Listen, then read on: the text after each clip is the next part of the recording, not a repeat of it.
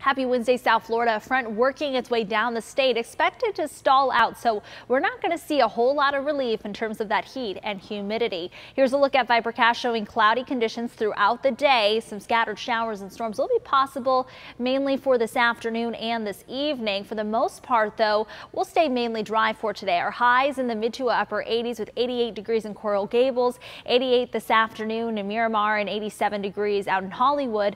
Our dew points will be down a little bit, so our feels like temperatures today in the mid to upper 90s. Overnight lows in the mid to upper 70s with 78 in Hollywood, 79 degrees in Miami Beach. Here's a look at that 7-day forecast. 87 for today, 86 for your Thursday. Rain chances staying at 60% for the weekend as tropical moisture continues to linger across the area. Highs over the next 7 days in the mid to upper 80s, but again, that humidity lingers across the area.